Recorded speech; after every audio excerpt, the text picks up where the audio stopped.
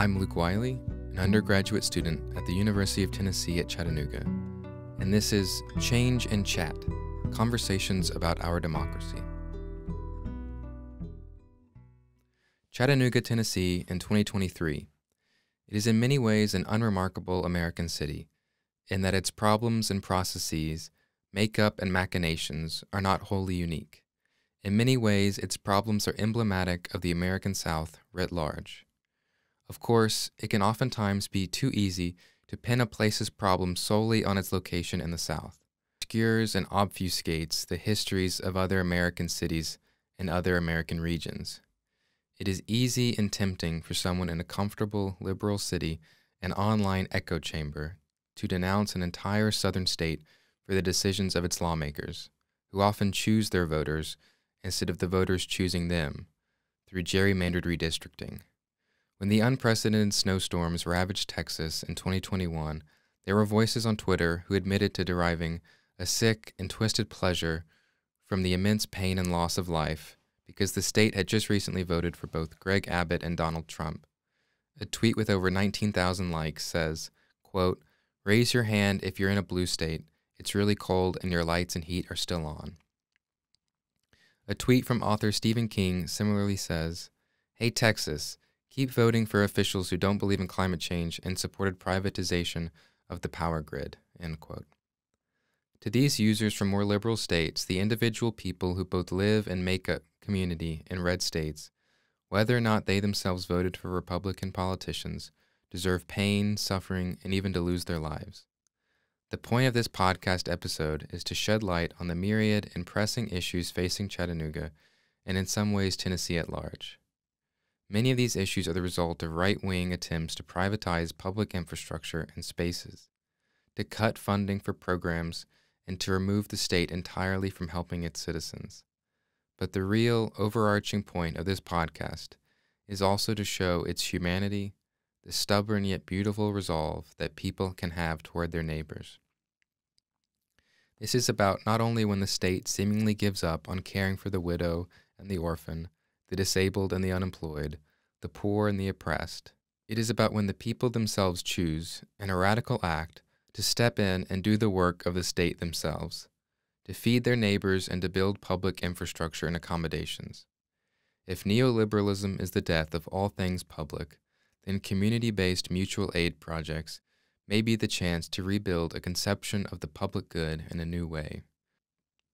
Chattanooga, not Boston or Berkeley or New York, can help show the country a way forward and maybe a way out. You can't tell the story of modern-day America or Tennessee or Chattanooga without neoliberalism. Neoliberalism is a big word that can tend to be thrown around without a deep analysis of what it really, truly means. It stems from the Austrian School of Economics and the Chicago School of Economics, people like Hayek and Milton Friedman, who sought to overturn the post-war policies of Keynesian economics and the creation of generous welfare states across the globe. At the core is the privatization of public goods and services, replacing them with financial market-based entities. It is the encroachment of private equity and capital markets into the realm of the state. For instance, the Republican attempts to either wholly privatize Social Security and Medicare, or to at least slowly add private components to it, like private Medicare Advantage plans.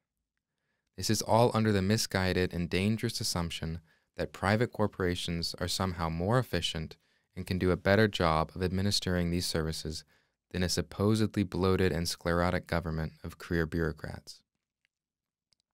When the government is accused of failing, or in times of manufactured economic crisis, neoliberal politicians also rely on austerity measures, essentially cutting funding for any remaining public institutions, especially schools and libraries. Neoliberalism is not only limited to these physical actions.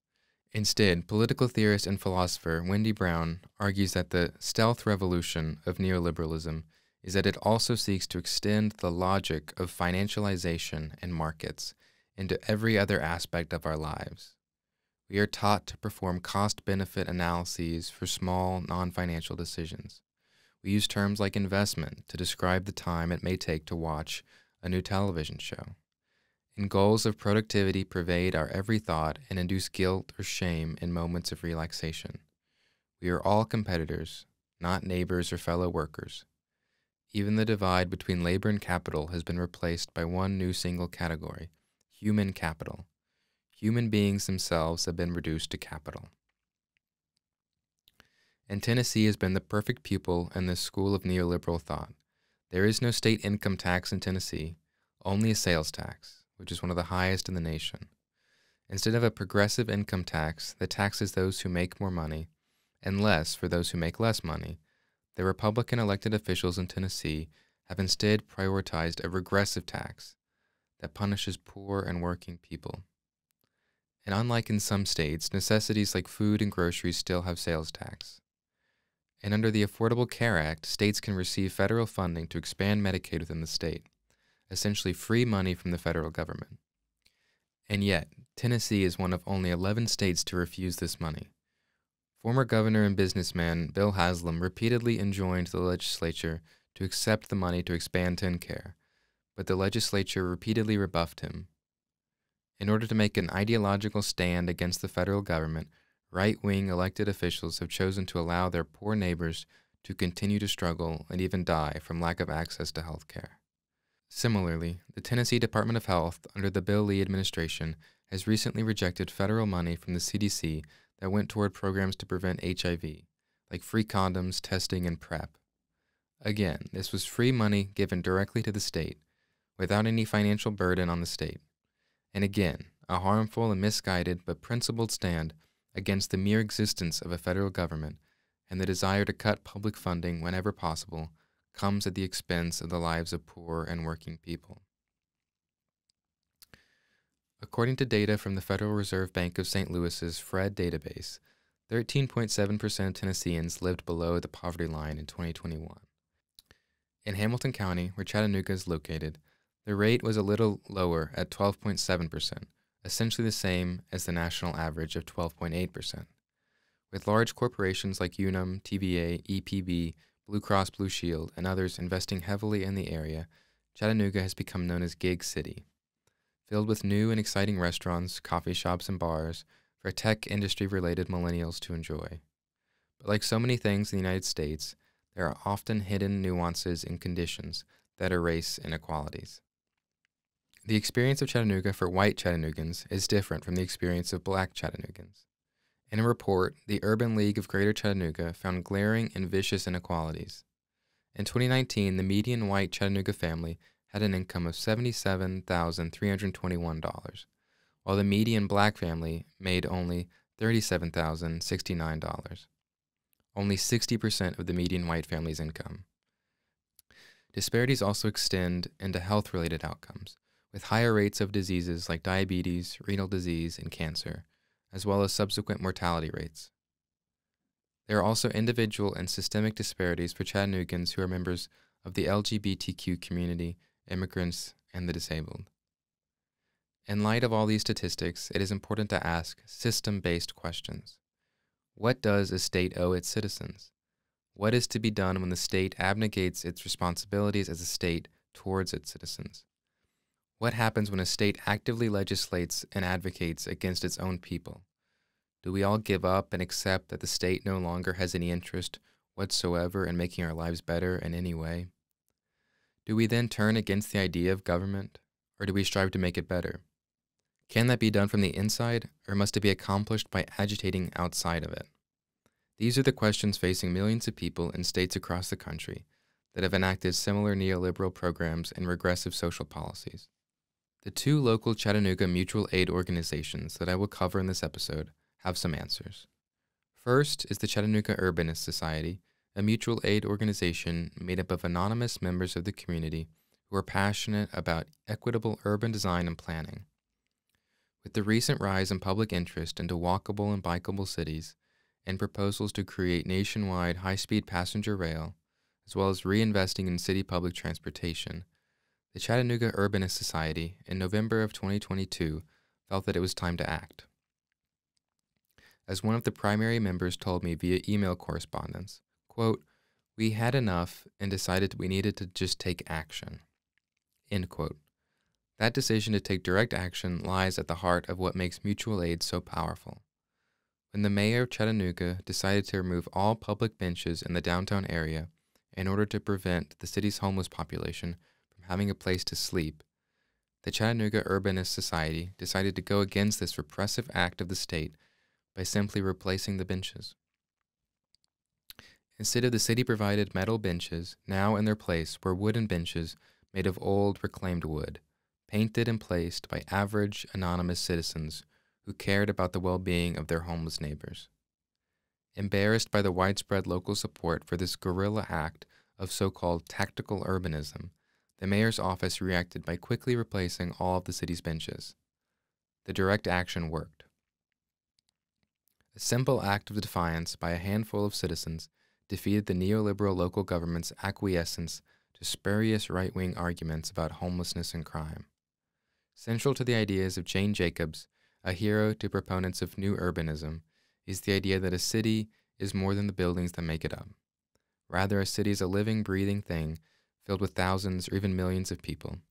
And central to that is the presence of public spaces, spaces in which people of all backgrounds and lives interact and mingle. However, again, if neoliberalism represents the death of anything public, then that must importantly include public spaces, like parks and downtowns.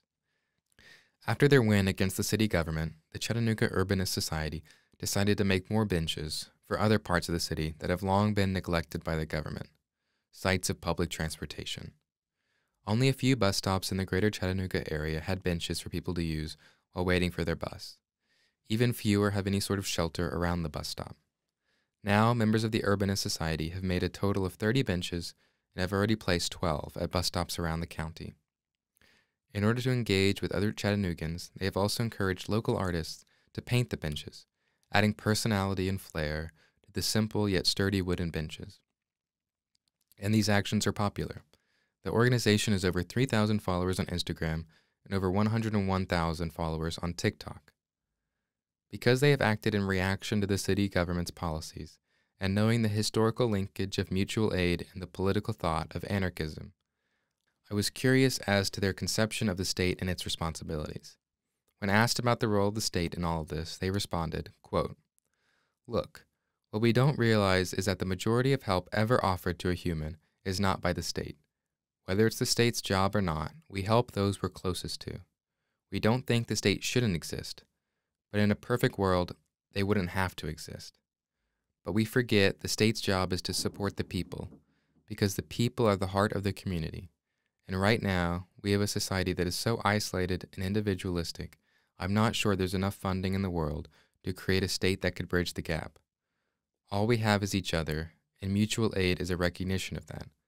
But we also firmly believe that the more we come together and help each other, the more likely we are to get a government that's supportive and does its job." End quote. What's next for the Chattanooga Urbanist Society? A member of the organization wrote that, quote, "By the end of the year, if we aren't seeing significant strides in public safety, we plan on getting more bold in our measures, like painting crosswalks where they belong, setting up planters to separate cyclist lanes from car lanes." End quote. This will undoubtedly represent an escalation in guerrilla tactics, but based on the level of local interest and support, the city government will be forced to respond by either listening to their constituents or continuing to neglect our public infrastructure that working-class Chattanoogans depend on every single day. The mutual aid being performed by the Chattanooga Urbanist Society did not begin in a vacuum. Rather, the initial members, who had exhausted other means of democratic engagement through town halls and city council meetings, looked to other existing local mutual aid organizations. One of them was the Chattanooga Free Store, a store that is exactly and profoundly what it sounds like. It is a profoundly simple idea that people who need clothing and necessities can get them, and for free. The Free Store offers multiple racks of clothing, a section of household items, a community library, and a public restroom. Importantly, the Free Store also offers free menstrual products, contraception and emergency contraception, and pregnancy tests, as well as naloxone and fentanyl testing strips. Inspired by a similar mutual aid organization in Birmingham, Alabama, Avery Fairburn and their partner Lauren Lilith started the Free Store in June of 2021. Through email correspondence, Fairburn described the basic idea as, quote, a community space where folks get what they need and help out how they can, without any conditions or policing or religious aspect.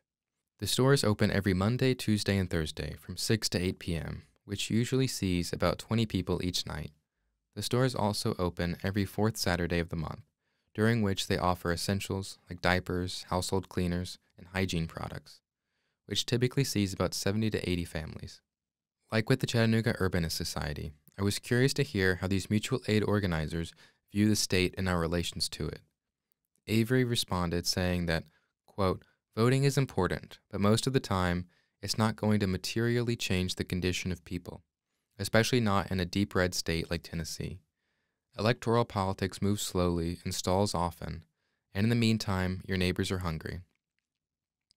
I see mutual aid as folks working together to meet the community's needs without waiting around for the permission of elected leaders who don't face the same circumstances." End quote. While the Chattanooga Free Store has not had the same relationship to local government as the Urbanist Society has. For instance, the Free Store has received support from nearby Red Bank Mayor Holly Berry and Vice Mayor Stephanie Dalton. Both organizers evinced a similar understanding of the people's relation to the state. Essential to mutual aid is Avery's assertion of the immediate necessity of materially helping our fellow citizens and neighbors, while the purposefully slow years of government turn. In between election cycles, people still need clothes and food, diapers and medicine, wages and rent. And one additional note that Avery wished to make was that Avery and Lauren are trans, and the Free Store was, quote, intended as a safe place for queer people from the beginning.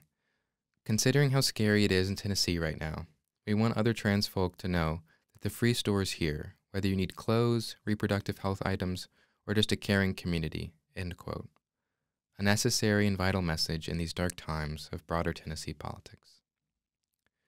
For members of the Chattanooga community who are listening to this episode and have interest in helping or volunteering at the Free Store, you can go to www.chattfreestore.org/volunteer, which will also be in the show notes. For others who may be listening from elsewhere, you can still donate by going to their website, which is again www.chattfreestore.org. Links for the Chattanooga Urbanist Society will also be available in the show notes. I will end the episode with this. Jedediah Purdy, a professor of law at Duke University, writes that democracy's, quote, ambition is to overcome the half-random hierarchies and divisions we are born into and move toward a world that we can see ourselves as building together. Democracy aims at building a life in which we are less fundamentally strangers, less one another's problems and threats, and more nearly collaborators, even when we disagree. These two organizations, amongst others, are doing just that. They are attempting to build a new world together. There's an old leftist saying that a new world is possible.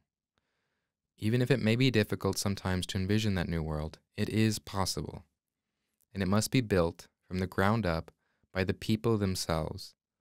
And the Chattanooga Urbanist Society and the Chattanooga Free Store are doing just that, not as individuals, but as members of a broader community.